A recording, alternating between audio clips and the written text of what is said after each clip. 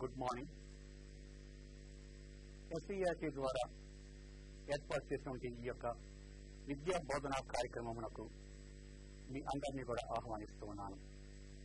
ఈ ప్రత్యేక కార్యక్రమము బీఈడీ చదువుతున్నటువంటి స్టూడెంట్స్కి మరియు డిఈడీ చదువుతున్నటువంటి స్టూడెంట్స్కి మాత్రమే కాకుండా ఉపాధ్యాయ వృత్తిలో కొనసాగుతున్నటువంటి ఉపాధ్యాయులందరికీ కూడా ఉపయోగకరంగా ఉంటుందని నేను అనుకుంటూ ఉన్నాను.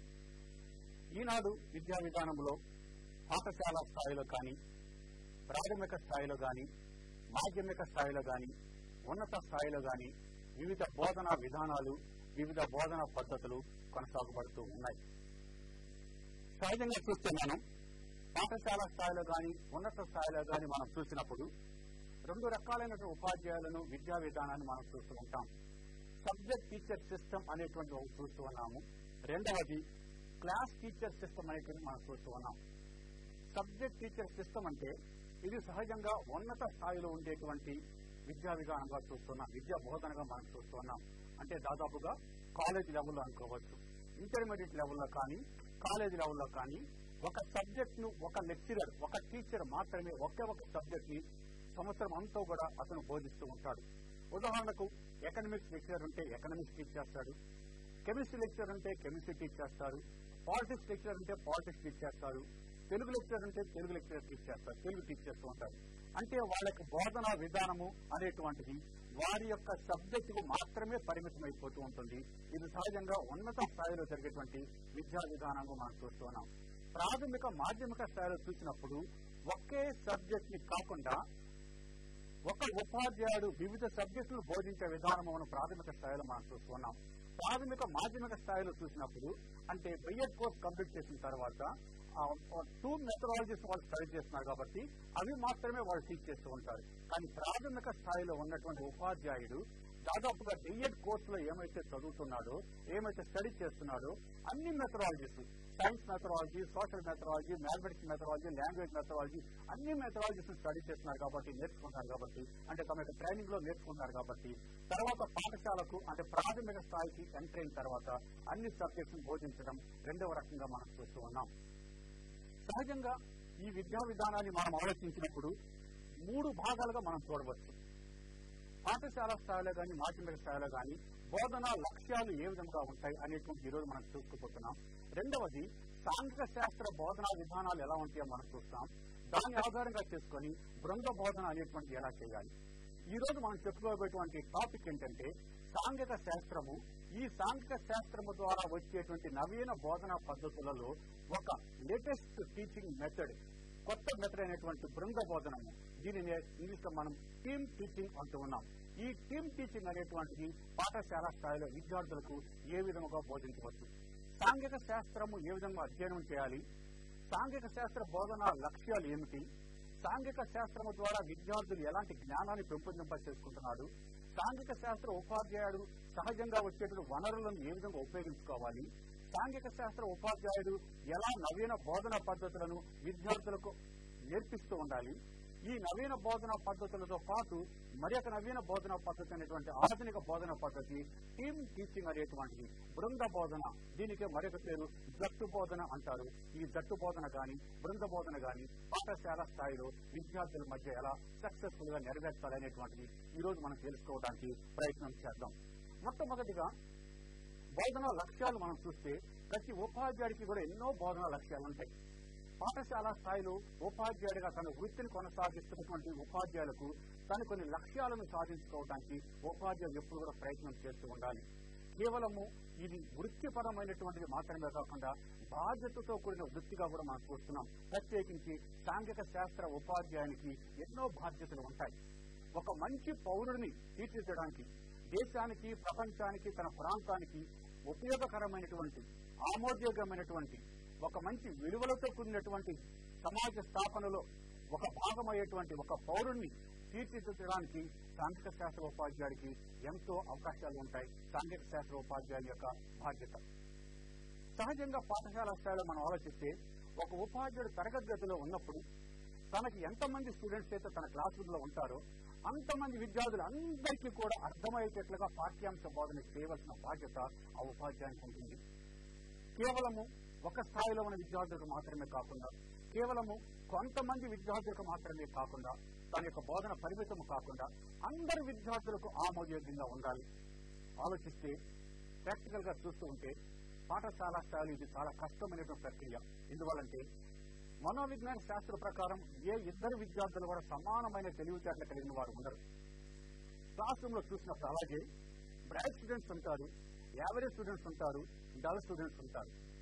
అనగా అతి తెలివితేటలు కలిగిన విద్యార్థులు కొంతమంది ఉంటారు, సామాన్యమైన స్థాయి కలిగిన విద్యార్థులు మరికొంతమంది ఉంటారు, మందమతులుగా అంటే డల్ స్టూడెంట్స్ కొంతమంది విద్యార్థులు ఉంటారు. ఈ 3 స్థాయిలు కలిగిన విద్యార్థులందరికీ కూడా ఈ ఉపాధ్యాయుడు ఒకే విధానములో, ఒకే సమయములో, ఒకే పద్ధతిలో పాఠ్యాంశాలను బోధిస్తూ ఉన్నారు. ఇలా బోధిస్తున్నప్పుడు ఉపాధ్యాయుడు ఎన్నో సమస్యలను ఎదుర్కోవడం మనం చూస్తూ ఉన్నాం. అది తన యొక్క బోధనా విధానము కొంతమంది విద్యార్థులు, ఒక స్థాయి విద్యార్థులకు ఎంతో ఆమోదయోగ్యంగా ఉంటుంది, బాగా అర్థమయ్యే స్థాయిలో ఉంటుంది. కొంతమంది విద్యార్థులకు అది అర్థం అయ్యి కాని స్థాయిలో ఉంటుంది. మరి కొంతమంది విద్యార్థులు అర్థం చేసుకోలేని స్థితిలో ఉంటారు. కానీ ఏ విద్యార్థి స్థాయికి తగినట్లుగా అలా పాఠ్య బోధన చేసే అవకాశాలు ఉపాధ్యాయులకు తరగతి గదిలో లభించడం చాలా తక్కువ. మరి ఇలాంటి సమయంలో ఉపాధ్యాయుడు ఏం చేయాలి? తన కర్తవ్యం ఏమిటి? తన కర్తవ్యం తన కళ్ళ ముందున్నటువంటి 50 మంది కావచ్చు, 60 మంది కావచ్చు, ఎంతమంది విద్యార్థులుంటే అంతమంది విద్యార్థులకు కూడా పాఠ్య బోధన చేయాలి. పాఠ్య బోధన అర్థమయ్యేటట్లుగా బోధించాలి. అలా బోధించడానికి ఉపాధ్యాయుడు రకరకాల నవీన బోధనా పద్ధతులను ప్రయోగిస్తూ ఉంటారు. ఈ బోధనా పద్ధతులను ప్రయోగించడానికి ప్రధాన లక్ష్యము విద్యార్థులకు పరిపూర్ణముగా ఏ సమయంలో బోధించినా గానీ, ఏ స్థాయి కలిగిన విద్యార్థులకు బోధించినా గానీ, ఏ వయస్సులో ఉన్న విద్యార్థులకు బోధించినా అంటే వాళ్ళ యొక్క వయస్సును మనసులో పెట్టుకొని వాళ్ళ జ్ఞానానికి తగినట్లుగా, వాళ్ళ యొక్క స్థాయికి తగినట్లుగా, చెప్పే సమయానికి తగినట్లుగా విద్యార్థులకు నవీన బోధనా పద్ధతులను ఆయా సమయాలలో ఉపాధ్యాయుడు విద్యార్థుల మధ్య ప్రయోగిస్తూ పాఠ్య బోధన చేసినప్పుడే ఈ సమస్యల నుంచి ఉపాధ్యాయుడు బయటకు రావడానికి అవకాశం ఉంటుంది. అలాంటి నవీన బోధన పద్ధతులు బోధిస్తున్నప్పుడు ప్రశ్నోత్తర పద్ధతులు బోధించవచ్చు, ఉపన్యాస పద్ధతులు బోధించవచ్చు, చర్చా పద్ధతులు బోధించవచ్చు, ఉద్యమ పద్ధతులు బోధించవచ్చు, ప్రయోగ పద్ధతులు బోధించవచ్చు, ప్రాజెక్ట్ మెథడ్ ని ఇంప్లిమెంట్ చేయవచ్చు, అసైన్మెంట్ మెథడ్స్ ఉపయోగించవచ్చు, కృత్యాధార పద్ధతిని ప్రయోగించవచ్చు. వాటితో పాటు ఇప్పుడు మనం తెలుసుకోబోయేటువంటి బృంద బోధన అనేటువంటి ఒక నూతన ప్రయోగాన్ని కూడా ఉపాధ్యాయుడు విద్యార్థుల మధ్య నెరవేర్చాలి. ఈ బృంద బోధన అనేటువంటిది సాంఘిక శాస్త్రంలో ఒక ప్రధానమైనటువంటి భాగంగా మనం చూస్తున్నాం.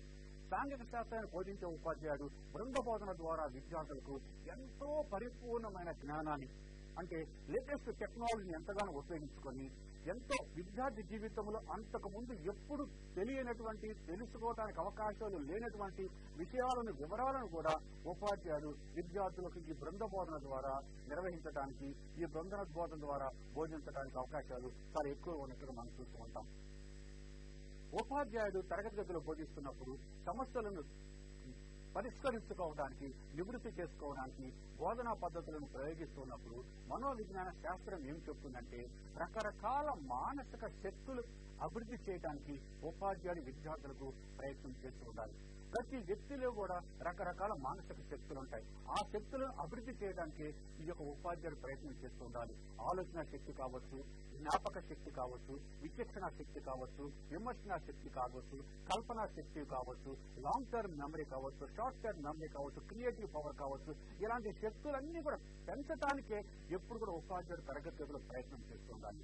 అలా ప్రయత్నం చేయడానికి, విద్యార్థులకు తార్కిక శక్తి పెరగడానికి, విద్యార్థుల ఆలోచన శక్తి పెరగడానికి నవీన బోధనా పద్ధతులను ప్రయోగిస్తూ వాటితో పాటు ఈ బృంద బోధన అనబడేటువంటి ఈ పద్ధతిని విద్యార్థుల మధ్య ఆయా సమయాలలో ఆయా సందర్భానికి తగినట్లుగా ఆయా ఉపాధ్యాయుల సహకారంతో బోధించగలిగినప్పుడు విద్యార్థికి సంపూర్ణమైనటువంటి టోటల్ ఇన్ఫర్మేషన్, పర్ఫెక్ట్ నాలెడ్జ్ అనేటువంటివి అందించడానికి ఉపాధ్యాయుడికి అవకాశాలు కలిగి ఉంటాయి.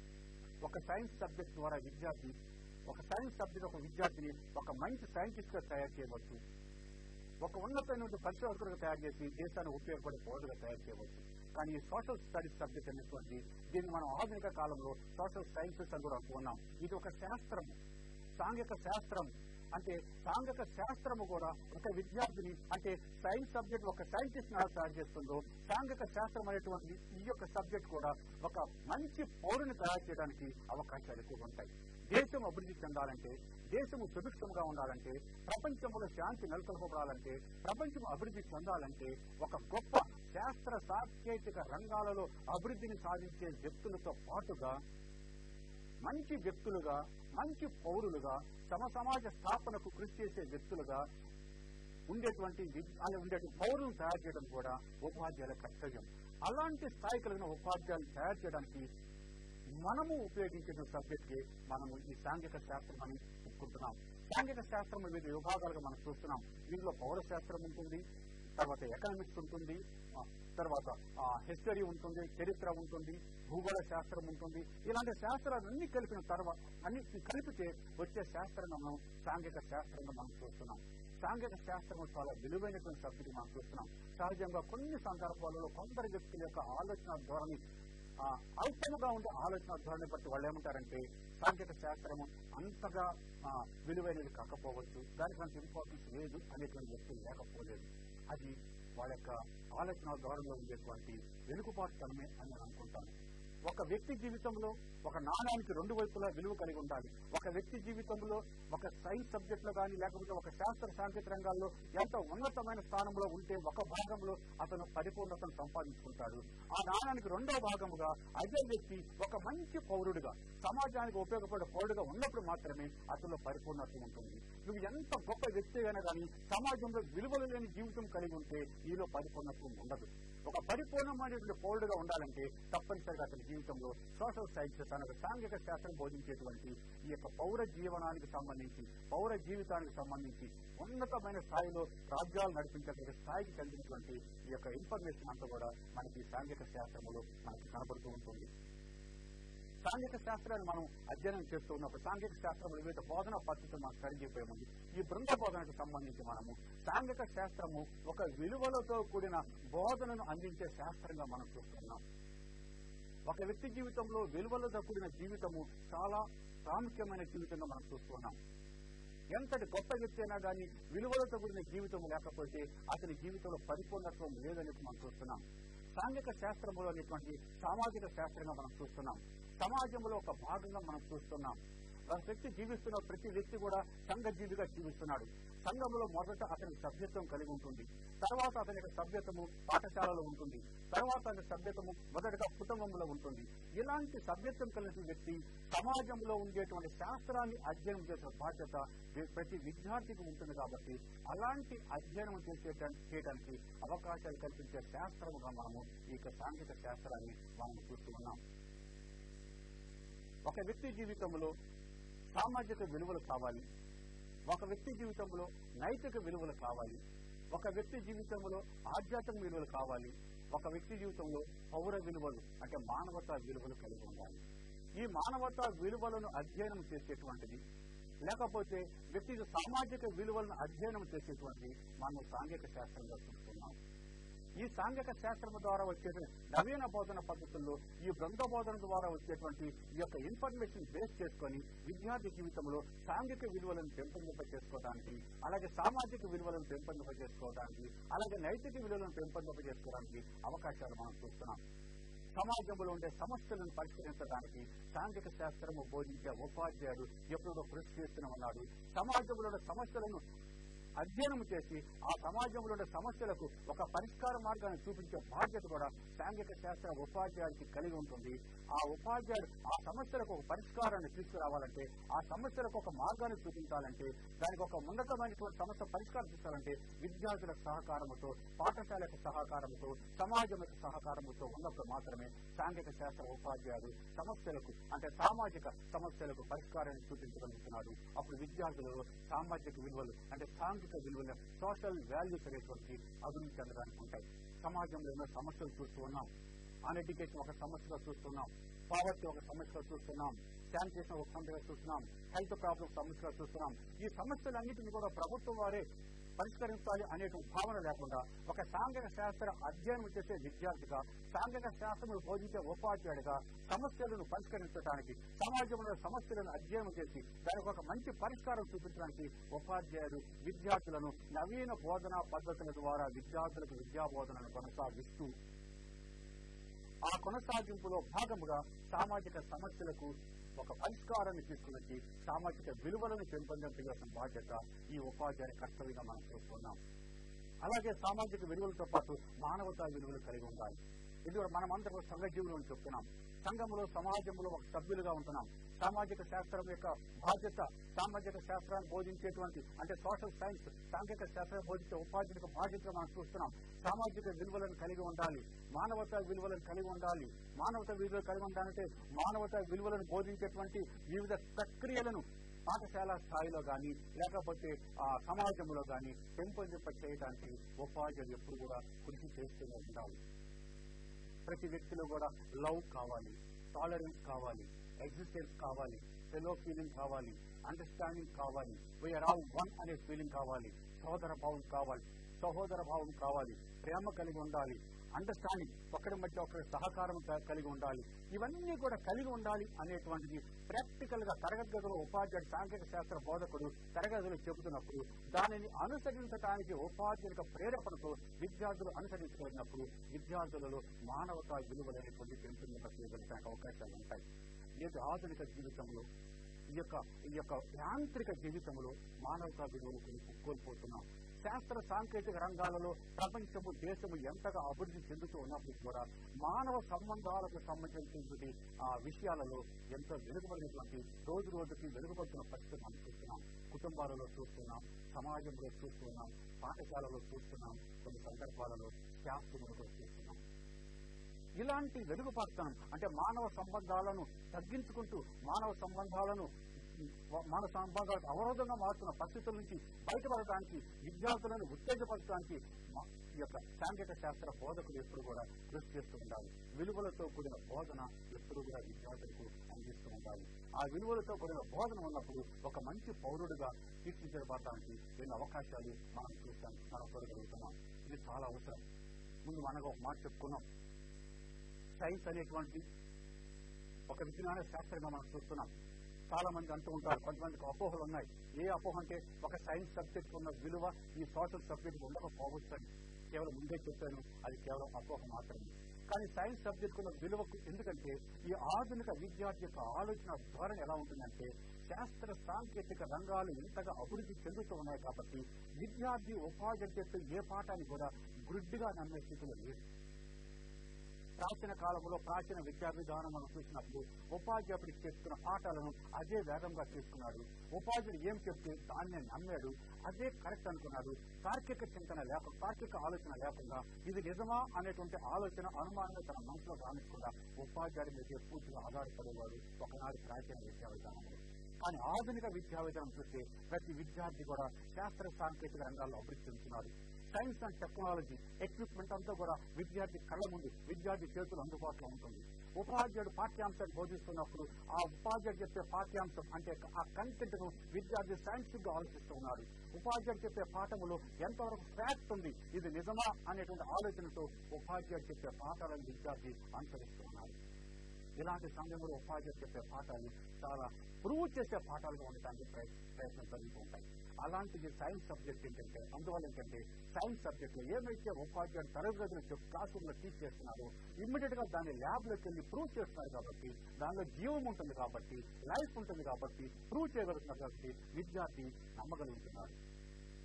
కానీ సాంఘిక శాస్త్ర బోధనలో కూడా అది తక్కువగా ఉంటుంది. చెప్పే పాఠాలలో అలాంటి జీవము తక్కువ, లైఫ్ తక్కువ, ప్రాక్టికల్గా ప్రూవ్ చేయడం తక్కువ అనే అపోహ ఉంది. కానీ సాంఘిక శాస్త్రానికి సమాజం అనేటువంటిది, సాంఘిక శాస్త్రంలో సామాజిక వనరులు అనేటువంటిది ఎప్పుడు ఒక ల్యాబొరేటరీ లాగా పనిచేస్తుంది. సైన్స్కి ల్యాబొరేటరీ ఎలా సపరేట్గా ఉంటుందో విత్ ఇన్ ద స్కూల్లోనే, విత్ ఇన్ ద ఎడ్యుకేషన్ ఇన్స్టిట్యూషన్లోనే సాంఘిక శాస్త్రములు బోధించే సమయంలో సాంఘిక శాస్త్రానికి సమాజమే ఒక ల్యాబొరేటరీగా ఉంటుంది. సమాజము సాంఘిక శాస్త్ర బోధకులు సాంఘిక శాస్త్రాన్ని బోధిస్తున్నప్పుడు నవీన బోధన పద్ధతుల ద్వారా, ఉద్యమ పద్ధతి కావచ్చు, ప్రాజెక్ట్ పద్ధతి కావచ్చు, బృంద బోధన కావచ్చు, ఏ పద్ధతి ద్వారా కానీ ఉపాధ్యాయుడు బోధిస్తున్నప్పుడు దానిని, ఆ బోధనను విద్యార్థుల మధ్య ప్రూవ్ చేయడానికి ఉపాధ్యాయుడికి ఎప్పుడు కూడా సొసైటీ అనేటువంటి, సమాజం అనేటువంటి ఒక ల్యాబ్గా మనం చూస్తున్నాం, ప్రయోగశాలగా.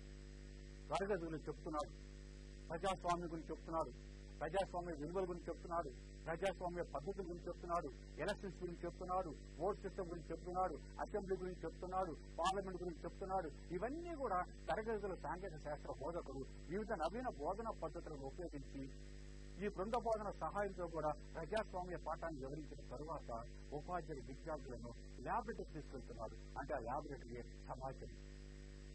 బయటకు తరగతి 4 గోడల మధ్య బయటకు తీసుకున్న తర్వాత సమాజంలో తిన్నప్పుడు తను ఏమైతే క్లాస్ రూమ్ లో తీరుగా చెప్పాడో దాన్ని ప్రాక్టికల్ గా చూపించగలుగుతున్నాడు. ప్రజాస్వామ్య విధానాన్ని చూపిస్తున్నాడు, అసెంబ్లీ విధానాన్ని చూపిస్తున్నాడు, పార్లమెంట్ విధానాన్ని చూపిస్తున్నాడు. At the time of elections అంటే ఎన్నికలు జరుగుతున్నప్పుడు ఎన్నిక విధానాన్ని జరిపిస్తున్నాడు, రాజకీయ పార్టీ గురించి చెప్పగలుగుతున్నాడు, ఆ పార్టీలకు మేనిఫెస్టో గురించి చెప్పగలుగుతున్నాడు. ఇవన్నీ కూడా ఉపాధ్యాయుడు విద్యార్థులు వివరించడానికి సాంఘిక శాస్త్రంలో కూడా ఈ సమాజం కానీ ఈ రాజ్యం అనేటువంటిది ఒక ల్యాబొరేటరీ లాగా పనిచేస్తుంది. ఏమైతే నేర్చుకుంటున్నాడో ఉపాధ్యాయులను ప్రూవ్ చేయగలుగుతున్నాడు. చారిత్రక విషయాలను ఉపాధ్యాయుడు చెప్తున్నాడు, చారిత్రక విషయాలను, చరిత్రకు సంబంధించిన రాజుల గురించి వాళ్ళకి చరిత్ర గురించి చెప్తున్నాడు. ఆ చారిత్రక విషయాలు తరగతులు చెప్పిన తర్వాత బయట సమాజంలో తీసుకెళ్తున్నాడు, రాజ్యంలో తీసుకెళ్తున్నాడు, దానికి ఆధారాలు చూపిస్తున్నాడు.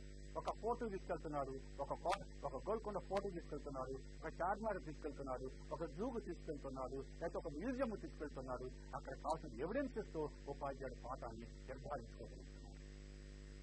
ఇది సాంఘిక శాస్త్ర ఉపాధ్యాయులకి గొప్ప ఆధునిక సమాజం అందిస్తున్నటువంటి గొప్ప ఆధిక్యతగా మనం చూస్తున్నాం. దాన్ని ఉపయోగించుకోవాలి. కేవలం విద్యార్థి ఏమి చెబితే అదే నిర్ణయిస్తున్న లేడు కాబట్టి చెప్పే పాఠాలను ప్రూవ్ చేయడానికి సమాజం ఎప్పుడు కూడా ఒక ప్రయోగశాలగా ఉంటుందని గుర్తించాలి. సామాజిక వనరులను ఈ యొక్క ఉపాధ్యాయుడు ఎప్పుడు కూడా ఉపయోగించుకుంటూ పాఠ్యబోధన చేయాలి. ముఖ్యంగా ఈ బృంద బోధన అనేటువంటిది చేస్తున్న సమయంలో ఉపాధ్యాయుడు తప్పనిసరిగా సామాజిక వనరులను ఉపయోగించుకోవాలి. సామాజిక వనరులు అతనికి అందుబాటులో ఉంటాయి కాబట్టి వాటిని ఉపయోగించుకుంటూ వాటి ద్వారా పాఠ్యబోధన చేయగలిగినప్పుడు అనుకున్నటువంటి ఫలితాలను, సత్ఫలితాలను పొందుకోవడానికి అవకాశం కలిగించాలి. ట్రాన్స్పోర్ట్ సిస్టమ్ పాఠం చెప్తున్నాడు, రవాణా వ్యవస్థ పాఠం చెప్తున్నాడు. రవాణా వ్యవస్థ పాఠం చెప్పినప్పుడు క్లాస్ రూమ్ లో తిరిగి చెప్తున్నాడు, బయటకు సమాజాన్ని తీసుకొని వస్తున్నాడు, అక్కడ వాయు మార్గాన్ని చూపిస్తున్నాడు, జల మార్గాన్ని చూపిస్తున్నాడు, తర్వాత రోడ్డు మార్గాన్ని చూపిస్తున్నాడు. ఈ మార్గాల ద్వారా ఎలా రవాణా వ్యవస్థ ఉంది, లేకపోతే బస్ స్టేషన్ తీసుకెళ్తున్నాడు, రైల్వే స్టేషన్ తీసుకెళ్తున్నాడు, ఎయిర్పోర్ట్ తీసుకెళ్తున్నాడు, పోర్టు తీసుకెళ్తున్నాడు. ఇలాంటి వాటి ద్వారా మానవుల యొక్క ప్రయాణ సాధనాలు ఎలా ఉపయోగపడుతున్నాయి. ఇవన్నీ కూడా ఉపాధ్యాయుడు సాంఘిక శాస్త్ర బోధన సమయంలో రకరకాల బోధన పద్ధతులను ప్రయోగిస్తున్నప్పుడు ఉపాధ్యాయుడు విద్యార్థులకు అందించేటువంటి ఇన్ఫర్మేషన్ ఇలాంటి బోధన చేసే ఉపాధ్యాయులు సాంఘిక శాస్త్ర విలువలతో కూడిన బోధన అందిస్తున్న బాధ్యత కూడా ఈ సాంఘిక శాస్త్ర ఉపాధ్యాయుడికి ఈ యొక్క బోధన విధానాలను మనం చెప్పుకోబోతున్న బోధన విధానాల ద్వారా కూడా ఉపాధ్యాయులు విద్యార్థుల యొక్క నెరవేర్చవచ్చు. విలువలతో కూడిన జీవితం తగ్గిపోతుంది. వ్యక్తులు ఆదర్శవంతంగా కళ్ల ముందు కనబడే వ్యక్తుల యొక్క ఆదర్శవంతమైన జీవితాలు తగ్గిపోతున్నారు. ఇలాంటి సమయంలో చారిత్రక ఆధారాలను చూపిస్తూ, చారిత్రక పురుషులను చూపిస్తూ, చారిత్రక వ్యక్తుల జీవితాలను అధ్యయనం చేసే అవకాశం ఈ యొక్క సోషల్ సైన్స్ టీచర్కి ఉంటుంది. కాబట్టి వారి జీవితాల ద్వారా విద్యార్థులకు ఉపాధ్యాయులు ఉత్తేజపడుతూ విలువలతో కూడిన జీవితాన్ని, మంచి చెడులను, ఏది రాంగ్ ఏది రైట్ అనేటువంటిది నేర్పించడానికి, బోధించడానికి, మార్గదర్శకం చేయడానికి ఈ నవీన బోధన పద్ధతులను ఉపయోగిస్తూ సాంఘిక శాస్త్ర ఉపాధ్యాయులు ప్రకృతి చేస్తుంటారు. గాంధీ గురించి చెప్తున్నాడు సాంఘిక శాస్త్ర ఉపాధ్యాయులు, గాడ్సే గురించి కూడా చెప్తున్నారు. గాంధీకి గాడ్సేకి తేడా చేస్తున్నారు. ఈ జీవితంలో ఒక ఉన్నతమైన విలువల కోసం పాటుపడి ఒక గాంధీలాగా జీవించాలి, మరొక వ్యక్తులుగా జీవించబోతున్నారు. బాబర్ గురించి చెప్తున్నాడు, అక్బర్ గురించి చెప్తున్నాడు, వారికి మంచి కార్యాలు చెప్తున్నాడు, ఔరంగజేబ్ గురించి చెప్తున్నాడు. జాగ్రత్త, నీ జీవితంలో మంచి చేసినప్పుడు నువ్వు అక్బర్ లాగా ఉంటావు, నీ జీవితంలో కొన్ని చెడు కార్యాలు ఉన్నప్పుడు జాగ్రత్త, మరొక వ్యక్తులుగా నీ జీవితంలో మదర్ తెరిసా గురించి చెప్తున్నాడు, రవీంద్రనాథ్ ఠాగూర్ గురించి చెప్తున్నాడు, లేకపోతే విప్లవకారులైన వ్యక్తుల గురించి చెప్తున్నాడు, లేకపోతే నిరంకుశ వ్యక్తులు హిట్లర్ లాంటి వ్యక్తుల యొక్క జీవిత చరిత్రగా చెబుతున్నాడు.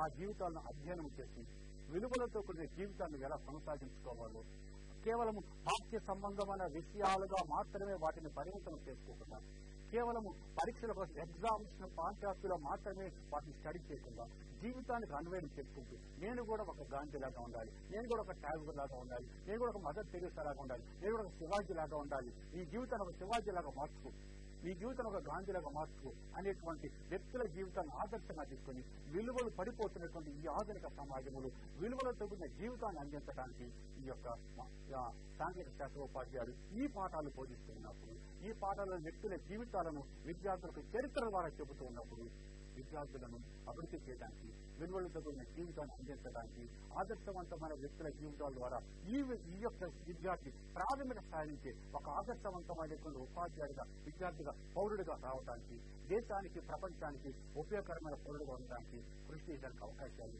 కల్పించాల్సిన బాధ్యత ఈ యొక్క సాంఘిక శాస్త్ర ఉపాధ్యాయుల మీద ఆధారపడి ఉంటుంది. ఈ సాంఘిక శాస్త్ర ఉపాధ్యాయులు మనం చూసినప్పుడు సహజంగా ఈ సాంఘిక శాస్త్ర ఉపాధ్యాయుడు మనం ముందుగా చెప్తున్నట్టుగా ఎన్నో బోధనా పద్ధతులను ప్రయోగిస్తూ విద్యార్థులకు విద్యను అనుసరించడం నేర్పించడం మనం చూస్తున్నాం. రకరకాల బోధనా పద్ధతులు ప్రయోగించాలి.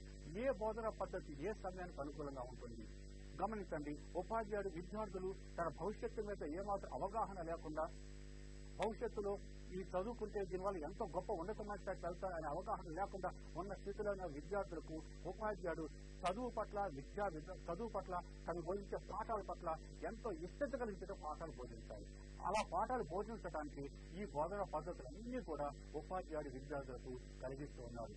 ఏ బోధనా పద్ధతి అయినా ఎందుకు చెప్తున్నాడంటే నియోజన పద్ధతి పెడుతున్నారు, ప్రయోగ పద్ధతి పెడుతున్నారు, పర్యవేక్షణ అధ్యయనం పెడుతున్నారు, లేకపోతే లాంగ్వేజ్కి వచ్చినప్పుడు నాటక బోధన చేస్తున్నారు, లేకపోతే మరొక బోధన చేస్తున్నారు. ఇలాంటి బోధనలు ఎందుకు చేస్తున్నారంటే విద్యార్థిని కేంద్రంగా తీసుకొని ఏ పాఠము ఏ సమయంలో ఎలా చెప్పినా కానీ అది విద్యార్థులకు ఉపయోగకరంగా ఉండాలనేటువంటి ఆలోచనతోనే ఈ యొక్క బోధనను కొనసాగిస్తున్నారు. గమనించండి, లోకరీత్యా మనం ఆలోచిస్తే ఒక తల్లి తన పిల్లవాడికి ఆహారం అందించడానికి, ఆ బిడ్డ ఆహారం అందించడానికి ఇష్టత చూపించినప్పుడు తల్లి ఆ బిడ్డను వదిలేదు.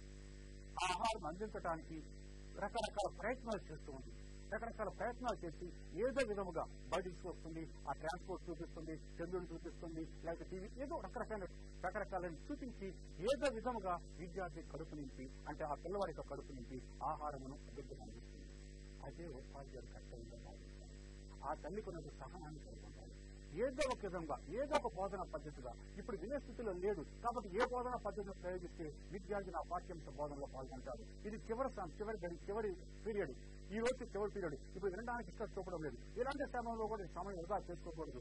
ఏ బోధన పద్ధతి ప్రయోగిస్తే మన లాంగ్వేజ్ చూస్తే ఆ టైంలో నాటక బోధన ప్రయోగించవచ్చు, లేకపోతే సోషల్ చూసినప్పుడు మరొక బోధన పద్ధతి నవీన బోధనను ప్రయోగించడం ద్వారా విద్యార్థులకు ఆ సమయం కూడా మనం ఉపయోగించాలి. విద్యార్థిని సంపూర్ణ జ్ఞానవంతంగా మార్చడానికి ప్రయత్నం చేయాల్సిన బాధ్యత ఉపాధ్యాయులు. అందువల్లే నవీన బోధన పద్ధతులను ప్రయోగిస్తున్నారు. ఈ నవీన బోధన పద్ధతులు ప్రయోగిస్తున్నటువంటి సమయంలో ఇక్కడ బోధించే ఒక పద్ధతిని మనం చూస్తున్నప్పుడు ఇది బృంద బోధన అనేటువంటి కూడా ఒక బోధనగా మనం చూస్తున్నాం. ఈ బృంద బోధన అటువంటి దాన్ని మనం ఇంగ్లీష్లో మనం అనుకుంటున్నాం టీమ్ టీచింగ్ అంటూ ఉన్నాం. దీనికి మరియు పర్యాయ పదంగా మనము ఇది జట్టు బోధన అని కూడా అంటూ ఉన్నారు. జట్టు బోధన అసలు ఈ బృంద బోధన అనేటువంటిది ముందుగానే మనం చెప్పుకున్నాం. ప్రాథమిక స్థాయిలో ఉండేటువంటి ఉపాధ్యాయుడు ఒకే ఉపాధ్యాయుడు అన్ని సబ్జెక్ట్స్ తానే బోధిస్తూ ఉన్నాడు. ఉన్న స్థాయిలో ఉండే ఉపాధ్యాయుడు కేవలం ఒకే ఒక సబ్జెక్టును తాను బోధిస్తూ ఉన్నాడు. ప్రాథమిక స్థాయిలో ఉపాధ్యాయుడు ఒకే ఉపాధ్యాయుడు అన్ని సబ్జెక్ట్స్ బోధిస్తాడు. కానీ ఈ బృంద బోధన ద్వారా, ఈ జట్టు బోధన ద్వారా ఏం జరుగుతుందంటే ఒక ఉపాధ్యాయుడు బోధించేటువంటి ఒక అంశాన్ని అందరు ఉపాధ్యాయులు ఒక బృందముగా ఏర్పడి ఒకే అంశాన్ని ఒకే తరగతి గదిలో ఉండే విద్యార్థులకు ఆయా సమయాల్లో బోధించడాన్ని మనం బృంద బోధనగా మనం చూస్తున్నాం. అంటే ఇక్కడ బృందం అంటే విద్యార్థుల బృందం కాదు. విద్యార్థులు అందరూ కూడా ఆటోమేటిక్ గా ఎప్పుడు బృందంగానే ఉంటారు. ఉపాధ్యాయులు విడివిడిగా ఉండి ఒక్కొక్కరు ఒక్కొక్క క్లాస్కి వెళ్ళి ఒక్కొక్క సమయాల్లో పాఠ్యబోధన చేస్తుంటారు. కానీ ఇక్కడ బృందం ఎవరంటే ఉపాధ్యాయులు ఒక బృందముగా ఏర్పడుతున్నారు. అన్ని సబ్జెక్ట్స్ వచ్చి ఉపాధ్యాయులందరూ కూడా ఒక బృందంగా ఏర్పడి ఒక ప్రత్యేకించినటువంటి ఒక టాపిక్ ని తీసుకొని ఆ టాపిక్ ని వారి సబ్జెక్టుకు తగినట్లుగా పాఠ్య బోధన చేయటమే బృంద బోధనగా మనం చూస్తున్నాం. మన సిలబస్ మనం చూసినప్పుడు సైన్స్ పాఠాలు వేరుగా ఉంటాయి, సోషల్ పాఠాలు వేరుగా ఉంటాయి, లాంగ్వేజ్ పాఠాలు వేరుగా ఉంటాయి. ఏ పాఠానికి సంబంధం లేదు. ఏ పాఠాలు ఎవరి యొక్క పాఠాలు వారు బోధించుకుంటూ ఉంటారు. కానీ విద్యార్థికి పరిపూర్ణమైనటువంటి జ్ఞానాన్ని అందించాలంటే ఒక టాపిక్ మీద, కొన్ని స్పెసిఫిక్ టాపిక్స్ మీద పరిపూర్ణమైన టోటల్ నాలెడ్జ్ అందించాలంటే ఆ ఇన్ఫర్మేషన్, ఎవరు అందించలేని ఇన్ఫర్మేషన్ ఈ ఉపాధ్యాయుడి ద్వారానే పొందుకోవాలంటే తప్పనిసరిగా అక్కడ అనుసరించవలసిన బోధన ఏంటంటే మనం బృంద బోధనగా మనం చూస్తున్నాం. ఉపాధ్యాయులు అందరూ కలుస్తున్నారు, ఒక బృందముగా ఏర్పడుతున్నారు. బృందముగా ఏర్పడి ఒక టాపిక్ తీసుకుంటున్నారు. ఆ టాపిక్ తీసుకొని ఆ టాపిక్ ద్వారా విద్యార్థులకు వారు బోధన చేస్తున్నారు. వీరి యొక్క ప్రధాన లక్ష్యం ఏంటంటే శాస్త్ర సాంకేతిక రంగాలను అభివృద్ధి చెందిన టెక్నాలజీని ఉపాధ్యాయులు ముందుగా ఉపయోగించుకుని ఆ యొక్క టాపిక్ ని తీసుకున్న టాపిక్ ని వారి సబ్జెక్ట్ పాయింట్ ఆఫ్ వ్యూలో వారు ఏ విధముగా ఆ వారి సబ్జెక్ట్ సైన్స్ అనుకోండి, ఫర్ ఎగ్జాంపుల్ మ్యాథ్స్ అనుకోండి, వారి సబ్జెక్టు అనుగుణముగా ఆ సబ్జెక్ట్ తగినటువంటి ఇన్ఫర్మేషన్ ని పూర్తి స్థాయిలో సేకరించి విద్యార్థికి పరిపూర్ణమైనటువంటి నాలెడ్జ్, పూర్తి స్థాయిలో జ్ఞానాన్ని అందించడమే ఈ బృంద బోధన యొక్క ఉపాధ్యాయుల కష్టంగా మనం చేస్తున్నాం. ఈ బృంద బోధనలో ఉపాధ్యాయులు ఉదాహరణ మనం చూస్తుంటే ఈ బృంద బోధన లక్ష్యాలు మనం చూసినప్పుడు మొట్టమొదటిగా మనం చూస్తే బృంద బోధనలో కొన్ని లక్ష్యాలు మనం చూస్తున్నాం. ఈ బోధనలో నాణ్యత కలిగి ఉండాలి, అంటే క్వాలిటీ కలిగి ఉండాలి. బోధనలో క్వాలిటీ లేకపోతే ఇప్పుడు ప్రతి వాళ్ళం కూడా క్వాలిటీని చూస్తూ ఉన్నాం. అంటే విద్యార్థులకు పరిపూర్ణమైన జ్ఞానాన్ని అందించడానికి ఉపాధ్యాయుడు జ్ఞానాన్ని కలిగి ఉండాలి. ఆ జ్ఞానంలో ఉండే క్వాలిటీ అనేటువంటి కలిగి ఉండాలి. అంటే తను బోధించే అంశమును ఉపాధ్యాయుడు ఎప్పుడు కూడా ఆ యొక్క విద్యార్థులకు అంటే నాణ్యతతో కూడినటువంటి, అంటే నేను కొత్త విషయాన్ని తెలుసుకున్నాను, ఇలాంటి విషయం ఉంటుందని నాకు ఇంతకుముందు తెలియదు, ఈ రోజు నా ఉపాధ్యాయుడు తన సబ్జెక్ట్ కాకపోయినా కానీ వచ్చి నాకు ఈ సబ్జెక్ట్ బోధిస్తుంటే నేను తెలుసుకోగలుగుతున్నాను అనేటువంటి ఆ ఆలోచన ధోరణి విద్యార్థులకు కలగాలంటే నువ్వు చెప్పే యొక్క మ్యాటర్లో, విషయంలో క్వాలిటీ ఉండాలి. తర్వాత రెండోది ఆలోచిస్తే ఈ బృంద బోధన లక్ష్యాలు చూస్తే సమిష్టి బాధ్యత, అంటే ఉపాధ్యాయుల యొక్క సమిష్టి బాధ్యతగా మనం చూస్తున్నాం. ఈక్వల్ రెస్పాన్సిబిలిటీ, అంటే ఒక సైన్స్ టీచర్ సైన్స్ పాఠం చెప్తే అది ఇండివిజువల్ రెస్పాన్సిబిలిటీ అయిపోతుంది. ఒక సోషల్ మాస్టర్ సోషల్ పాఠం చెప్తే అది ఇండివిజువల్ రెస్పాన్సిబిలిటీ అయిపోతుంది. ఒక లాంగ్వేజ్ టీచర్ ఒక పాఠం చెబితే అది ఇండివిజువల్ రెస్పాన్సిబిలిటీ అవుతుంది. కానీ బృంద బోధనలో ఉపాధ్యాయులు అందరూ కూడా కలిసి ఒకే అంశాన్ని వారి యొక్క సబ్జెక్ట్ పాయింట్ ఆఫ్ వ్యూ బోధిస్తున్నారు కాబట్టి దానికి ఈక్వల్ రెస్పాన్సిబిలిటీ, అది మంచి జరిగినా కానీ చెడు జరిగినా కానీ అందరికీ సమిష్టి బాధ్యత ఉంటుంది. కాబట్టి ప్రతి ఒక్కరు కూడా పోటీ తత్వంతో చక్కగా ఈ సమిష్టిగా ఈ కార్యక్రమాలు నిర్వహించడానికి ప్రయత్నం చేస్తారు. దీనివల్ల విద్యార్థులకు ఎంతో ఉపయోగకరంగా ఉంటుంది. ఉపాధ్యాయుల మధ్య సమిష్టి ఆలోచనలు కలిగి ఉంటాయి. వాళ్ళ యొక్క ఆలోచనలను, వాళ్ళ యొక్క తలంపులను వాళ్ళు షేర్ చేసిన అవకాశం ఉంటుంది. తర్వాత మరో ఆలోచిస్తే ఈ బృంద బోధన ద్వారా ఉపాధ్యాయుల మధ్య కోఆపరేషన్ కలిగి ఉంటుంది. సహకారం కలిగిన బాధ్యత కలిగి ఉంటారు. సహకారం కలిగి ఉండాలి ఉపాధ్యాయులు. ఒకరి పట్ల ఒకరు సహకారం, అంటే ఒక సబ్జెక్ట్ టీచర్ కి మరొక సబ్జెక్ట్ సహకరిస్తూ ఉండాలి. అంటే ఏ సబ్జెక్ట్ లో మరొక సబ్జెక్ట్ యొక్క సహకారం ఉన్నప్పుడు తన సబ్జెక్ట్ లో కొత్త విషయాలను తెలుసుకొని బోధించే అవకాశం ఉంటుంది. సహకారం కలిగి ఉండాలి. ఈనాడు ఆధునిక వ్యవస్థలో, ఆధునిక విద్యార్థంలో సహకారం తక్కువగా ఉంటుంది కాబట్టి సహకారాలు మరియు బోధన మనం కలిగి ఉండాలని చూస్తున్నాం.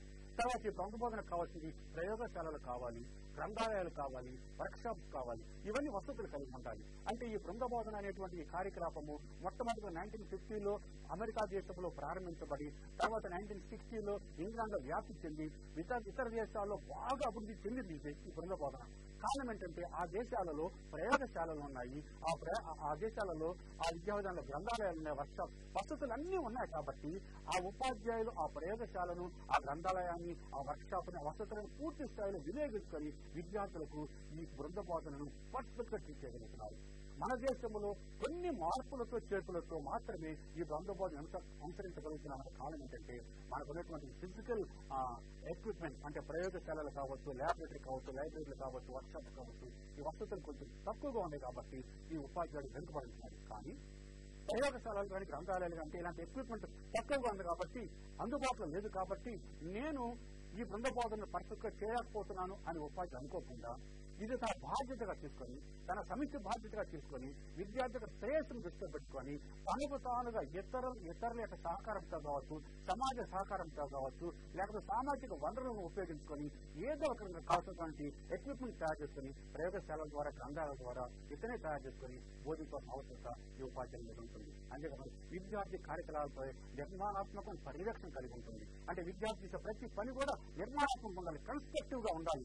ఏదో పైన కన్స్ట్రక్షన్ కాదు, నిర్మాణాత్మకంగా ఉండాలి. విద్యార్థికి అందించే జ్ఞానము, సబ్జెక్టు వారి జీవితంలో ఎప్పటికో గుర్తుండేటువంటిది, ఎప్పటికో మర్చిపోకుండా ఇతరులకు చెప్పగలిగే స్థాయిలో విద్యార్థి ఉండాలి. బయటకు వెళ్ళినప్పుడు తన స్నేహితుల దగ్గర కానీ, తన తల్లిదండ్రుల దగ్గర కానీ, వారి దగ్గర తను ఏమైతే నేర్చుకున్నాడో చెప్పగలిగిన స్థాయిలో విద్యార్థులను కొనసాగించడం ఈ బృందబోధన లక్ష్యంగా మనం చూస్తున్నాం. దీనివల్ల ప్రయోజనాలు మనం చూస్తే ఇది విద్యార్థి కేంద్రంగా బోధించేటువంటి చైల్డ్ సెంటర్డ్ గా ఉంటుంది. ఇది విద్యార్థులకు అవసరాలు కానీ, విద్యార్థులకు ప్రతిస్పందనలు కానీ వాళ్ళ పరిధులుగా నిర్ణయిస్తున్నాయి. అంటే వాళ్ళ అవసరాలు ఏంటి? నాలెడ్జ్ పెంపు చేసుకోవటం, వారి యొక్క జ్ఞానాన్ని అభివృద్ధి చేసుకోవటం, తర్వాత ప్రతిస్పందనలు అంటే ఉపాధ్యాయుడు చెప్పే పాఠానికి ప్రతిస్పందన కలిగి రీసెర్చ్ చేస్తూ ఉండాలి. పరిధులు నిర్ణయిస్తాయి. ఉపాధ్యాయుల మధ్య సమన్వయం, సహకారం ఉంటుంది. ఉపాధ్యాయులకు సమన్వయం కావాలి, ఇది తగ్గిపోతుంది. ఈ బృందబోధన ఉన్నప్పుడు ఎవరికి వారికి విడివిడిగా ఉండకుండా అందరూ కలిసి చేస్తున్నారు కాబట్టి వారి మధ్య సహకారం ఉంటుంది, ఒక సమన్వయం ఉంటుంది. ఆ సమన్వయం ద్వారా పాఠశాల అభివృద్ధి ఉంటుంది. ఎప్పుడు ఉపాధ్యాయుల మధ్య సమన్వయ సహకారాలు ఉంటాయో విద్యార్థులకు ఆదర్శంగా ఉంటారు, సమాజానికి వాళ్ళు ఆదర్శంగా ఉంటారు.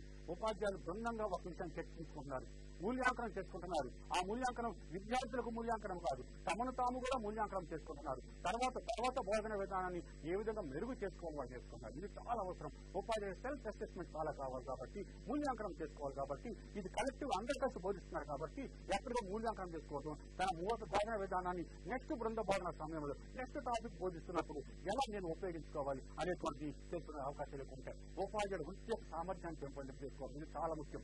ఎవరు ఏ వృత్తిలో ఉన్నా కానీ సామర్థ్యాన్ని పెంపొందింప చేసుకోవాలి. వృత్తిలో ప్రారంభించబడిన తర్వాత ప్రతిరోజు జ్ఞానాన్ని పెంపొందింప చేసుకుంటూ సామర్థ్యాన్ని పెంపొందింప చేసుకుంటేనే ఉన్నతమైన స్థాయికి వెళ్ళడానికి అవకాశం ఉంటాయి. ఇది ఉపాధ్యాయుడు తప్పనిసరిగా చేసిన బాధ్యత. వృత్తి సామర్థ్యం పెంపొందింప చేసుకోవడానికి తరగతిలో జరిగినటువంటి రెగ్యులర్ టీచింగ్ కాకుండా రెగ్యులర్ టీచింగ్ తో పాటు ఈ బృంద బోధన ఎంతో ఉపయోగకరంగా ఉంటుంది. ఈ బోధన పద్ధతి మనం చూస్తే అనేక మంది ఉపాధ్యాయులు కలిసి బోధిస్తారు. అంటే అందరు కలిసి బోధిస్తున్నారు కాబట్టి వీళ్ళు బృందంగా ఏర్పడుతున్నారు కాబట్టి బృంద బోధన అంటున్నాం. తర్వాత ఉపాధ్యాయులు వారే బోధన విధానం నిర్ణయించుకుంటారు. అంటే ఏ బోధన పద్ధతిని కొనసాగించాలి, ఏమైనా బోధన పద్ధతులు ఉన్నాయి, ఏ బోధన పద్ధతిని ప్రయోగిస్తే ఈ బృంద బోధన ద్వారా విద్యార్థులకు పరిపూర్ణ జ్ఞానం అందించగలుగుతాం. తర్వాత సమగ్రమైన విషయాన్ని అర్థం చేసుకోవడానికి, అంటే పూర్తిగా టోటల్ ఇన్ఫర్మేషన్ ఎక్కడ లేదు, టోటల్ ఇన్ఫర్మేషన్ తెలుసుకున్నాను అనే స్థాయిలో విద్యార్థులను బోధించడానికి, విద్యార్థులను నేర్పించడానికి ఈ బృంద బోధన అవకాశం ఉంటుంది. వనరులు సమర్పించుకోవటం అంటే సామాజిక వనరులు కావచ్చు, అందుబాటులో ఉన్న వనరులు కావచ్చు, ఆ వనరులన్నిటికీ కూడా అందుబాటులో తెచ్చుకొని వాటి ద్వారా విద్యార్థులకు బోధించడం మనం చూస్తున్నాం. ఇది విద్యార్థుల అవసరాలను కేంద్రీకరించేటువంటిది. వీళ్ళ యొక్క టోటల్ కాన్సెప్ట్ కేంద్రీకరణ దేని మీద ఉంటుందంటే వీళ్ళకి మనసంతా దేని మీద ఉండాలంటే ఆలోచన దాంట్లో ఎలా ఉంటే విద్యార్థికి అవసరం తీరుస్తున్నాను, ఏంటి వారికి అవసరం, తరగతిలో పూర్తి జ్ఞానాన్ని పెంపొందింప చేసుకోవటం, ఒక విషయం మీద పూర్తి జ్ఞానాన్ని, పూర్తి నాలెడ్జ్ పెంపొందింప చేసుకోవటం, ఆ పూర్తి నాలెడ్జ్ పెంపొందించుకోవడానికి వీటిని బృంద బోధన అనుకుంటున్నాం. ఈ బృంద బోధన మొత్తం చెప్పుకున్నాం. 1950లో అమెరికాలో ప్రారంభించబడింది, 1960లో ఇంగ్లాండ్ దేశంలో ఎక్కువగా వ్యాప్తి చెందింది. ఆయా దేశాలలో కొన్ని మార్పులు చేర్పులతో అనుసరిస్తున్నారు. ఇది హార్వర్డ్ యూనివర్సిటీ 1951లో ఈ బోధన ప్రారంభించారు. అమెరికాలో ఈ బోధనకు కృషి చేసిన వారు మొట్టమొదటి వ్యక్తి ఫ్రాన్సిస్ అనేటువంటి వ్యక్తి, రెండో వ్యక్తిగా ట్రంప్ అనేటువంటి వ్యక్తిని మనం చూస్తున్నాం. ఈ ఇద్దరు వ్యక్తులు ఈ యొక్క బృంద బోధనను అభివృద్ధి చేసిన వ్యక్తులు మనం చూస్తున్నాం. ఇప్పుడు ఒక ఎగ్జాంపుల్ మనం చూస్తే బృంద బోధన మనం తరగతిలో ఎలా బోధించవచ్చు. బృంద బోధన ఉదాహరణ చూడండి, ఇక్కడ మనకు పిక్చర్ కనబడుతుంది. ఇది మనందరూ చూసినట్టు మనకు తెలిసిపోతుంది. ఇది తాజ్ మహల్. భారతదేశం పేరు ప్రఖ్యాతులను అభివృద్ధి చేసినటువంటి ఒక గొప్ప మాన్యుమెంట్ గా మనం చూస్తున్నాం తాజ్ మహల్. ఈ తాజ్ మహల్ అనేటువంటిది పాఠం చెప్పచ్చు బాధ్యత ఎవరిదంటే సహజంగా సాంఘిక శాస్త్ర ఉపాధ్యాయుడు. కానీ సాంఘిక శాస్త్ర ఉపాధ్యాయుడు ఈ తాజ్ మహల్ అనే పాఠాన్ని ఉపాధ్యాయుల సహకారంతో బృంద బోధనగా చెప్పాలనే ఆలోచన కలిగి ఉన్నాడు. సైన్స్ టీచర్ని ఇన్వైట్ చేశాడు, మ్యాథ్స్ టీచర్ని ఇన్వైట్ చేశాడు, లాంగ్వేజ్ టీచర్ని ఇన్వైట్ చేశాడు, జాగ్రఫీ టీచర్ని ఇన్వైట్ చేశాడు. మనమందరం కలిసి ఈ యొక్క తాజ్ మహల్ పాఠాన్ని బృంద బోధనపై ఎలా చెప్పాలని ఆలోచించినప్పుడు వాళ్ళు వారి సబ్జెక్ట్ పాయింట్ ఆఫ్ వ్యూలో వారి సబ్జెక్ట్ జరిగినట్లుగా ఈ టాపిక్ ని, ఒకటే టాపిక్ ని వివిధ సబ్జెక్ట్స్ అనుకూలంగా బోధన చేయటమే బృంద బోధనలో ఒక ఎగ్జాంపుల్ మనం చూస్తున్నాం. మొట్టమొదటిగా for example 9th class students ఉన్నారు. 9th క్లాస్ ఏ సెక్షన్ స్టూడెంట్స్ విద్యార్థులందరూ కూర్చోబెట్టారు. మొట్టమొదటిగా సోషల్ టీచర్ వస్తున్నారు. సాంఘిక శాస్త్ర ఉపాధ్యాయునికి ఈ రోజు మనం చెప్పుకోగల లెసన్ టుడే అని చెప్పి టాపిక్ తాజ్ మహల్ అని చెప్పి అనౌన్స్ చేస్తున్నారు. తాజ్మహల్ గురించి సాంఘిక శాస్త్ర ఉపాధ్యాయుడు అంటే చారిత్రక ఆధారాలతో ఎలా బోధించాలో అలా బోధిస్తాడు. తాజ్మహల్ ఎవరు కట్టారు, తాజ్మహల్ ఎవరి ద్వారా కట్టబడింది, తాజ్మహల్ చరిత్ర అంతా కూడా చెప్తున్నారు. షాజహాన్ కట్టాడని, ముంతాజ్ భార్య ముంతాజ్కి ముంతాజ్ మరణించినప్పుడు ఆమెకు ప్రేమ చిహ్నంగా కట్టాడని, అంటే చారిత్రక ఆధారాలతో చరిత్రకు సంబంధించిన వివరణ మొత్తం కూడా ఈ యొక్క సోషల్ టీచర్ చెప్తాడు. కానీ మామూలుగా ఆలోచిస్తే సోషల్ టీచర్ ద్వారా ఈ యొక్క విద్యార్థి ఈ యొక్క టాపిక్ అంతవరకే ఇన్ఫర్మేషన్ తెలుస్తుంది, ఇతర విషయాలను తెలుసుకోలేకపోవచ్చు. కానీ ఆలోచించినప్పుడు ఇంకా విషయాలు నెక్స్ట్ ఫస్ట్ క్లాస్ అయిపోయిన తర్వాత ఫస్ట్ అవర్ అయిపోతుంది, ఫస్ట్ 15 minutes సాంఘిక శాస్త్రంపై అంత చెప్పేసి వెళ్ళిపోయిన తర్వాత తెల్లవచ్చి మళ్ళీ లెక్కలు మాట్లాడుస్తున్నాడు, సైన్స్ మాట్లాడుస్తున్నాడు. సైన్స్ మాస్టర్ వచ్చి సైంటిఫిక్ పాయింట్ ఆఫ్ వ్యూ చెప్తున్నారు. అతను కూడా చెప్తున్నారు. ఈ రోజు మనం చెప్పే టాపిక్ ఏంటంటే సేమ్ తాజ్మహల్. అరే విద్యార్థులు కనిపిస్తుంది. ఇందాక సోషల్ మాస్టర్ వచ్చి తాజ్మహల్ చెప్పాడు, అతను చెప్పింది చరిత్ర చెప్పాడు. ఇప్పుడు సైన్స్ మాస్టర్ తాజ్మహల్ చెప్తున్నారు, ఏం చెప్పబోతున్నారు అతను చూపిస్తారు. ఇంకా మనం హిస్టరీలో చూస్తున్నాం. ఒక మంచి అంటే ఈ తాజ్మహల్ అనేటువంటిది ఆ కన్స్ట్రక్షన్ ఒక తలువురాతితో కట్టబడింది. సైన్స్ మాస్టర్ చెప్తున్నాడు, సైంటిఫిక్ పాయింట్ ఆఫ్ వ్యూ చెప్తున్నాడు, ఈ తలువురాతి కట్టడం యొక్క ఉపయోగం ఏంటి, తలువురాతి కట్టడం యొక్క ప్రత్యేకత ఏంటి, తాజ్మహల్ లోపలికి వెళ్ళినప్పుడు ఎందుకు ఆ తలువురాతి కట్టడం ద్వారా ఆ చల్లని వాతావరణంలోకి ఒక ఏసీలోకి వెళ్ళినట్టుగా మనం ఎందుకు అనుభూతి చెందుతున్నాం అనేటువంటి scientific point of view prove చేస్తూ సైన్స్ బోధిస్తున్నాడు ఇదే టాపిక్ మీద. అలాగే చెప్తున్నాడు ఏమని, తాజ్మహల్ ఉన్న ప్రధాన సమస్య ఇప్పుడు అది ఒక పర్యావరణ సమస్య చూస్తున్నాం. తాజ్మహల్ తన యొక్క సహజ ఆకృతిని కోల్పోతూ ఉంది. తాజ్మహల్ ఉండేటువంటి ఈ పర్యావరణ పొల్యూషన్ ద్వారా తాజ్మహల్ ఎన్నో నష్టాలు గురవుతుంది. మరి ఈ పొల్యూషన్ నుంచి తాజ్మహల్ ఎలా రక్షించుకోవాలి, దీన్ని ఎలా కాపాడుకోవాలి అది సైంటిఫిక్ పాయింట్ ఆఫ్ వ్యూలో ఒక సైన్స్ మాస్టర్ చెప్తున్నారు. ఈ సైన్స్ మాస్టర్ చెప్పిన ఇన్ఫర్మేషన్ సోషల్ మాస్టర్ చెప్పలేకపోవచ్చు.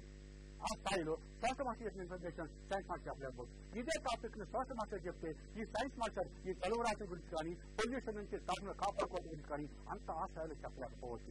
తర్వాత 3వ అవర్లో లెక్కల మాస్టర్ వస్తున్నారు, మ్యాథ్స్ మాస్టర్ వస్తున్నారు. సైన్స్ మ్యాథ్స్ చూడండి, మనం విశ్లేషిస్తున్నప్పుడు ఇవన్నీ కూడా ఈ తాజ్మహల్ లెక్కలు. దానికి ఎత్తు ఎంత ఉంది, దాని పొడవు ఎంత ఉంది, దానికి భూభాగం ఎంత ఆక్యుపై చేస్తుంది, ఎన్ని పిల్లర్స్ ఉన్నాయి, ఎన్ని గదులు ఉన్నాయి, వాటి వైశాల్యం ఎంత, ఎన్ని ఎకరాల్లో కట్టబడింది, ఎంతమంది కట్టారు, ఎన్ని సంవత్సరాలు కట్టారు, ఎంత కాలం, ఈ ఇన్ఫర్మేషన్ అంతా కూడా ఒక లెక్కల మాస్టర్ ఇచ్చిన స్థాయిలో ఒక సైన్స్ మాస్టర్ ఇవ్వలేకపోవచ్చు, ఒక సోషల్ మాస్టర్ ఇవ్వలేకపోవచ్చు. విద్యార్థులు పరిపూర్ణ చరిత్ర తెలుసుకున్నాడు, సైంటిఫిక్ పాయింట్ ఆఫ్ వ్యూ తెలుసుకుంటున్నాడు, తర్వాత మ్యాథమెటికల్ పాయింట్ ఆఫ్ వ్యూ తెలుసుకుంటున్నాడు. ఎంతో నాలెడ్జ్ వస్తుంది ఆలోచించండి.